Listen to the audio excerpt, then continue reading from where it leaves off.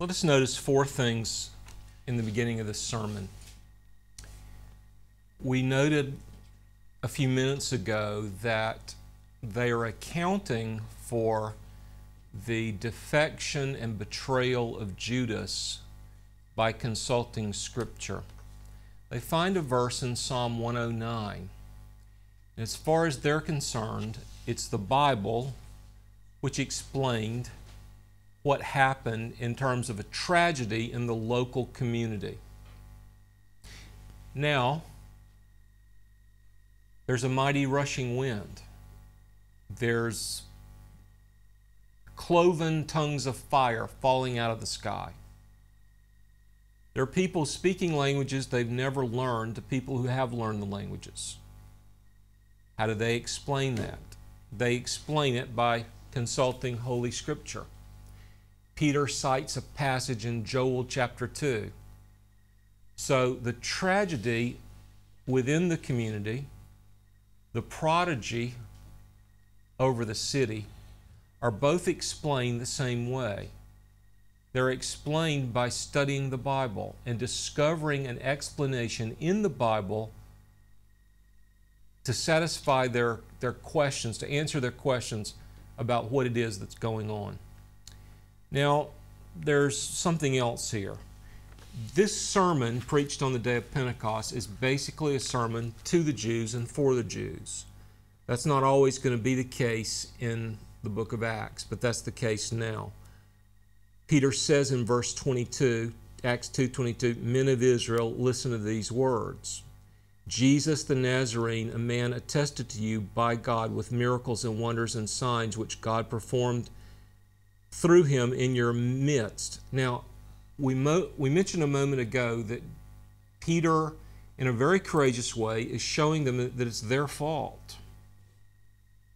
They were guilty. They were actually guilty in more than one way, because he says in verse 22, "You nailed him to the cross." But that's not all he says. He says that it was God's plan. Look at verse 23. "This man delivered over by the predetermined plan and foreknowledge of God, you nailed to a cross by the hands of godless men," that's Gentiles.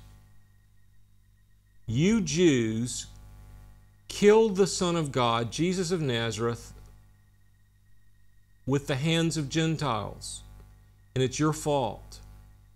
But he also says that this man, Christ Jesus, was delivered over to the Gentiles by the predetermined plan and foreknowledge of God.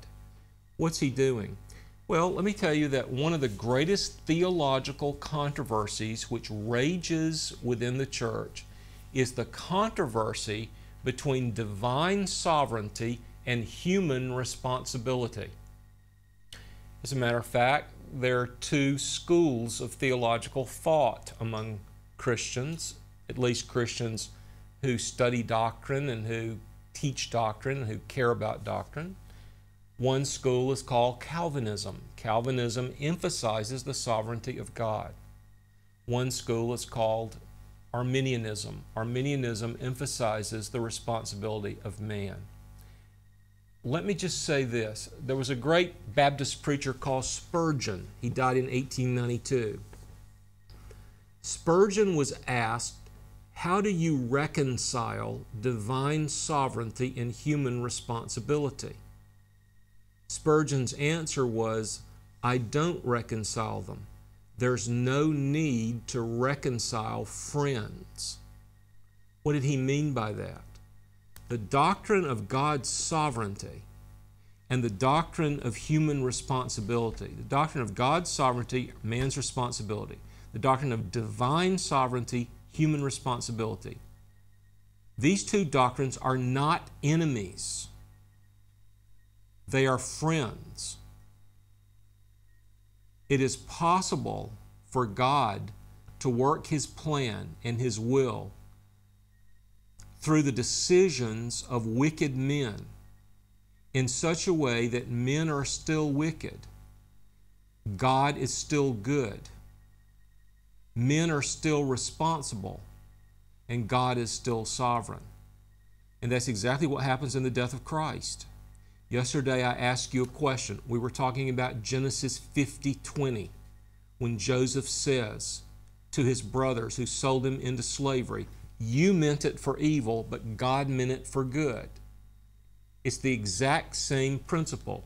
The Jews who insisted that the Gentiles killed Jesus, the Gentiles who killed Jesus, they meant it for evil, but God meant it for good. And I told you that Genesis 50:20 is the Old Testament version of the same truth expressed in Romans 8:28. God causes all things to work together for good to those who love Him and who are called according to His purpose. And I ask you, what's the worst thing that ever happened? It's the murder of the Son of God. And then I said, what's the best thing that ever happened? Christ died for me.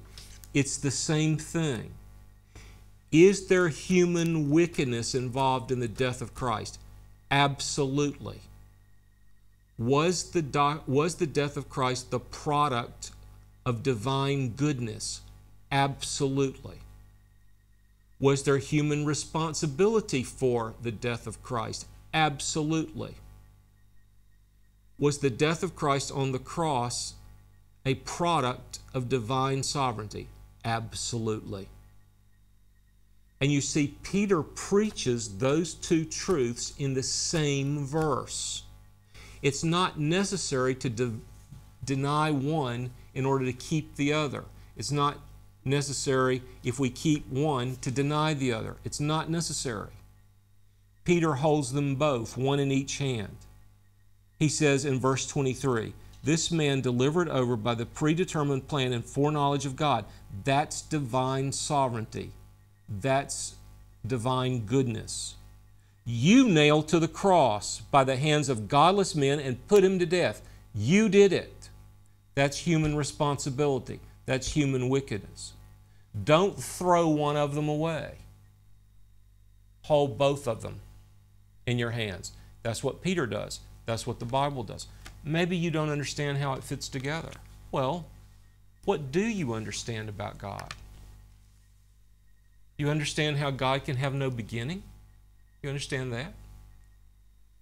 You understand how God can be Trinitarian?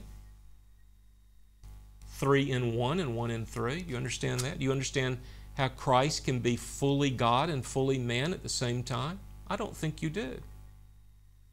We can believe many things that we don't completely understand. Scientists don't understand how light can be both particles and waves at the same time, but they believe it. I don't understand electricity, but I never sit in the dark. I never say, well, it's night, now I can't read. I turn on the light. I don't understand what happens when I turn on the light, but I believe that it does happen.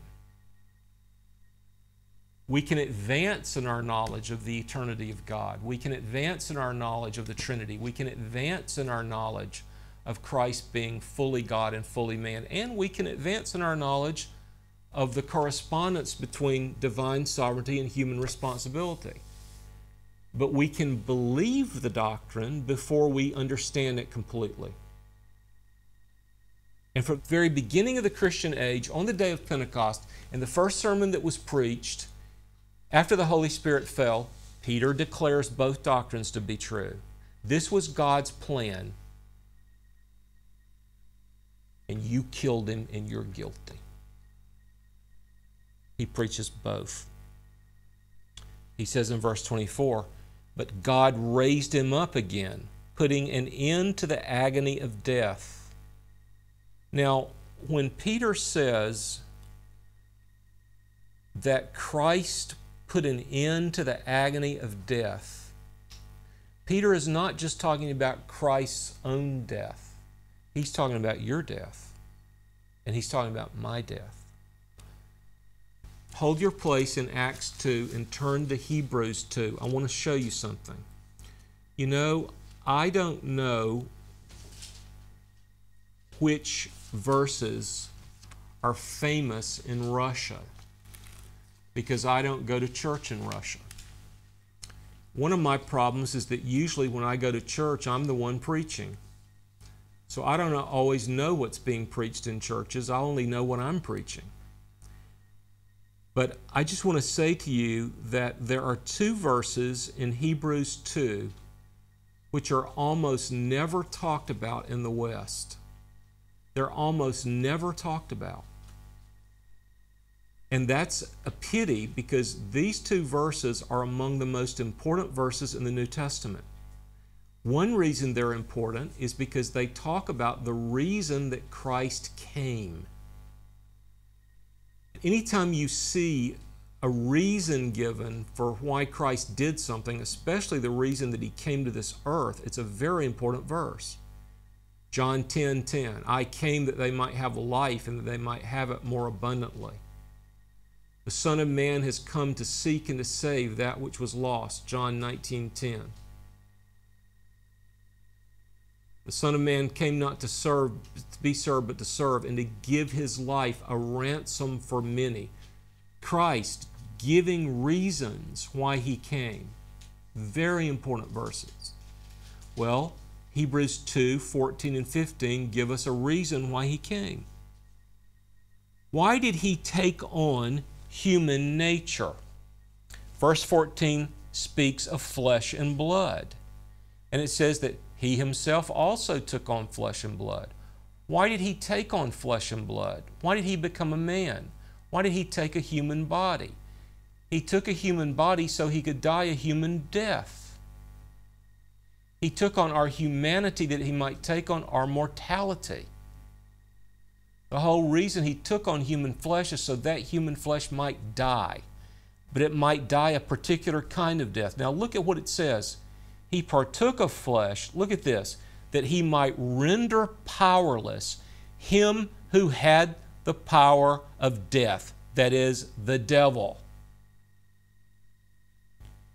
That in dying, he would take the power of death from the devil.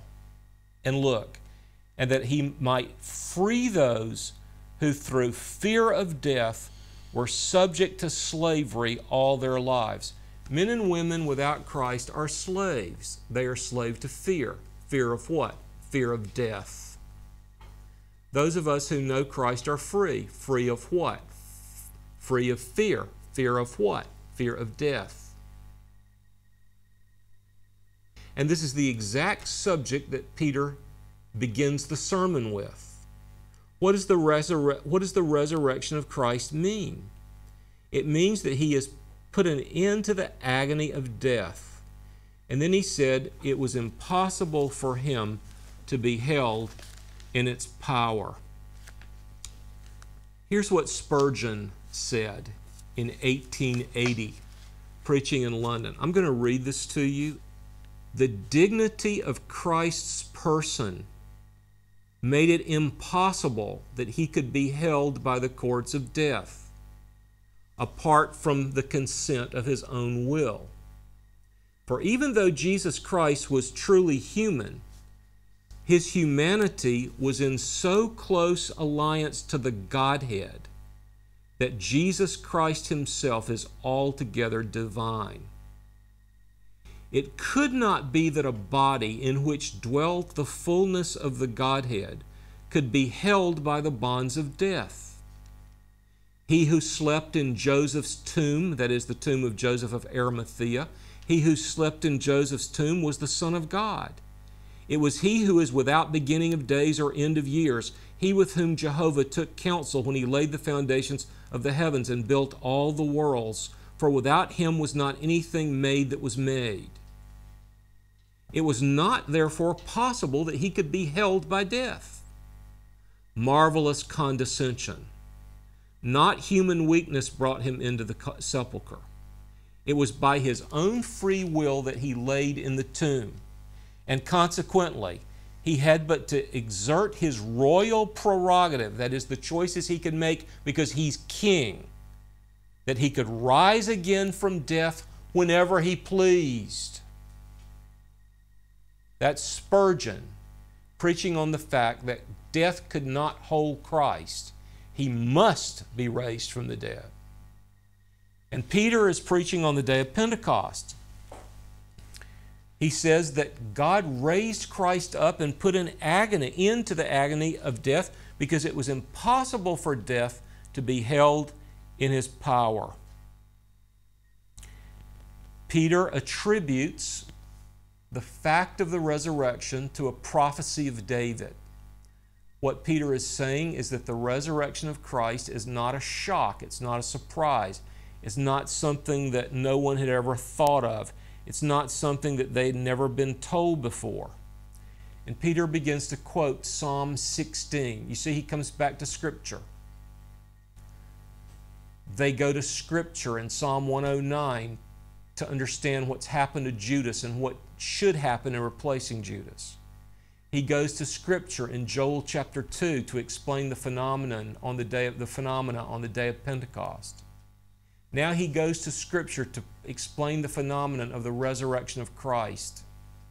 In Psalm 16, I saw the Lord always in my presence. Because he is at my right hand, I will not be shaken. Verse 26, therefore my heart was glad and my tongue exulted. Moreover, my flesh also will live. He's saying that what David said in Psalm 16 was said of Christ. Christ did not give in into despair, even though he was dying, because he knew he was going to live. My flesh will live in hope, because you will not abandon my soul to Hades, nor allow your Holy One to undergo decay. Christ's body would die, but Christ's body would not decay. It would not turn into ashes. It would not be consumed by worms. Christ's body would live again. You have made known to me the ways of life. You have made me full of gladness with your presence. Okay, that's the quote from Psalm 16. Then Peter says, my brothers, David could not have been talking about himself, because we know that David died, and we know that David is buried, and we know that David did not rise again. We know that David's body did decay. So he wasn't talking about himself. He was talking about his son. He was talking about the Christ, the Messiah. He was talking about this same Jesus. David died and he was buried, verse 29. We actually know where he's buried. And so, because he was a prophet and knew that God had sworn to him with an oath to seat one of his descendants on his throne, again, he's quoting the Old Testament, 2 Samuel 7. David looked ahead, verse 31. David looked ahead, and he spoke of the resurrection of Christ when he said, he was neither abandoned to Hades, nor was his flesh allowed to decay. And he says in verse 32, this Jesus God raised up, and we all saw it. We were all witnesses. What's he saying? Listen. He's saying, listen, we know Christ was raised from the dead. How do we know? Because we saw him. We saw him. There are many people here who saw him, who spoke with him, who ate with him. We know that God raised Jesus from the dead. Now the ascension has taken place 10 days ago.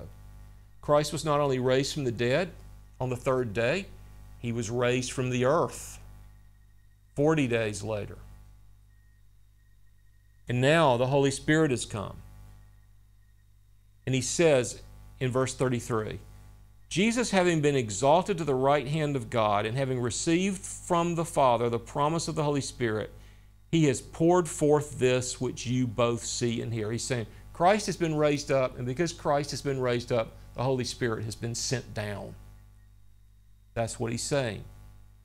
That's what he's preaching on the day of Pentecost. And then he talks about the ascension. He says, it was not David who ascended into heaven. David said in Psalm 110, the Lord said to my Lord, sit at my right hand until I make your enemies a footstool for your feet. He said, David's not talking about himself. He's talking about Christ. Therefore, let all the house of Israel, verse 36, therefore let all the house of Israel know for certain that God has made him, Jesus of Nazareth, both Lord and Christ. This Jesus whom you crucified. While we continue being a benevolent project, your kind donations will continue to be vital in fulfilling the calling of TFS ministry. We do count on your gracious support and cooperation. For detailed information, visit www.tvseminary.com. Now, let me just tell you something. Stephen preached basically the same thing in chapter 7. And they killed him. Peter preaches this in Acts 2, and they're converted. 3,000 of them were converted. What's the difference? Did Stephen not know how to preach?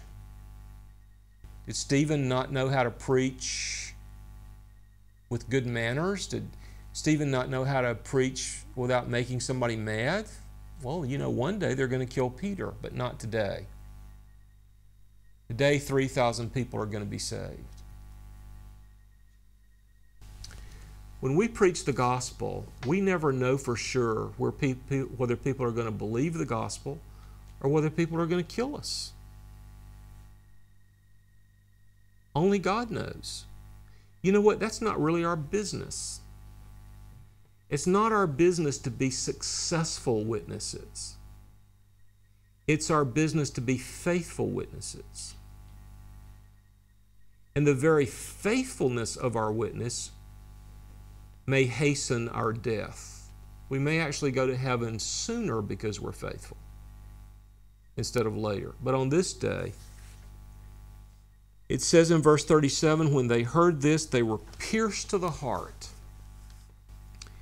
And they said to Peter and to the rest of the apostles, brethren, what shall we do? What shall we do? This is one of the great gospel verses of the New Testament. It's right up there with John 3:16, Ephesians 2:8 and 9, Titus 3:5, John 1:12. Peter said to them, repent. Each of you be baptized in the name of Jesus Christ for the forgiveness of your sins. You will receive the gift of the Holy Spirit. Now, there are two things I don't want to do. Number one, I don't want to make your pastors mad. Number two, I don't want to be your pastor. If you come live in Budapest, I'll be happy to be your pastor. But I don't want you to live in Russia and me to live in Hungary and for me to be your pastor. You've already got a pastor, or you ought to have a pastor. So when I talk about doctrinal controversies, I'm not trying to take the place of your pastor. I'm just trying to teach through the book of Acts. There are many church leaders who look at Acts 2:38 and they say, you have to be baptized to be saved. That's not what it's teaching. That's not what it's teaching. If we are saved by baptism, then we are saved by works, because baptism is a work. Paul says to the Corinthians in 1 Corinthians 1, I'm glad I didn't baptize many of you. Well, if baptism saves a person, could Paul possibly say that? There are also many verses that say that we're saved by grace, that we're not saved by works. So here's what that means. The act of baptism does not save us. Let's say you become a Christian and you're going to be baptized this Sunday. but you're in a traffic accident and you're killed. You're killed on the way to your baptism. Well, let me put it this way. Let's say one person is killed in a traffic accident on the way to his baptism, and let's say another person is killed in a traffic accident on the way back from his baptism. The second person has been baptized. The first person has not. Does the second person go to heaven and the first person go to hell? No. Both go to heaven if they've trusted Christ as their Savior. It's not the baptism itself which saves us from sin and death and hell. Now, if you ask me the question, would a truly saved person refuse to be baptized? I would answer that in this way. I would never encourage a person who is refusing to be baptized to believe that he's really saved. Why would anyone want to be disobedient if they're really saved?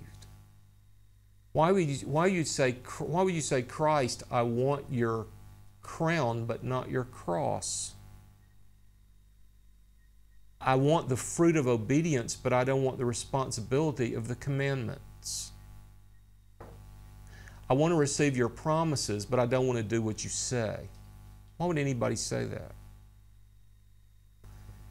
So baptism does not save us. Baptism alone does not save us. It's faith in Christ's work on the cross and His resurrection which saves us. But anyone who has truly exercised that faith will want to obey the command to be baptized. And baptism is a command. And here we see it on the day of Pentecost in Acts 2:38. You notice that repentance is also here. And in the Russian churches, at least in some of the Russian churches, you talk about repentance all the time. As a matter of fact, that's what you call salvation. I've heard many Russians not say when I was saved or when I converted or when I came to faith. They say when I repented.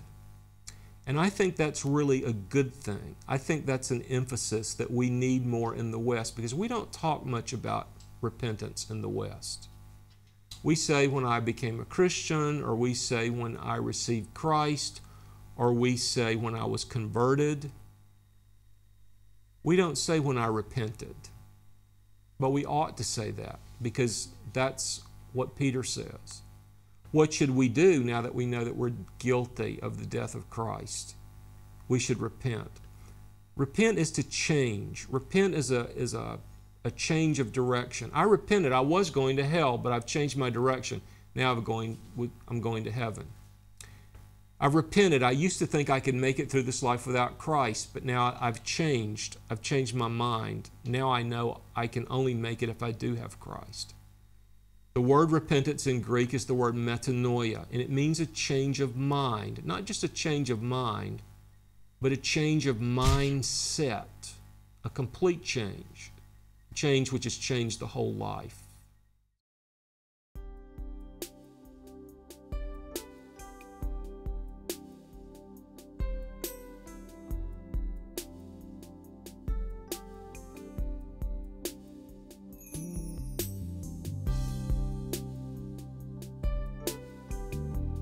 Now he who supplies seed to the sower and bread for food will also supply and increase your store of seed, and will enlarge the harvest of your righteousness. You will be enriched in every way, so that you can be generous on every occasion, and through us your generosity will result in thanksgiving to God. 2 Corinthians chapter 9, verses 10-11. How to give to TVS Ministry. You may give online at efca.org/givenow. In the description place, write Russia Distance Learning, account number 24109-0150. Or make checks out to EFCA. Write on the check memo line, Russian Distance Learning, account number 24109-0150. Mail to EFCA Donor Services, 901 East 78th Street, Minneapolis, Minnesota, 55420-1300. Or send your gift through PayPal for tvs.gift@gmail.com.